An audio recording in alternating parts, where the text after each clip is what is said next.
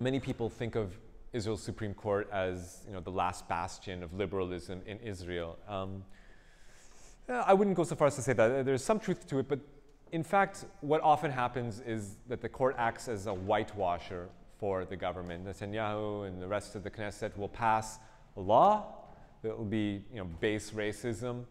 The Supreme Court looks at the law and says, well, that's a bit over the line, that's a bit much. We can't have that law stand in its present form, so they'll tweak it a little bit, and they'll maybe make a couple of amendments to it. And then the government, of course, is outraged that anyone would tinker with its legislation, that they would try to tame its racism. So then the government just enacts a new version of the law that's even more racist.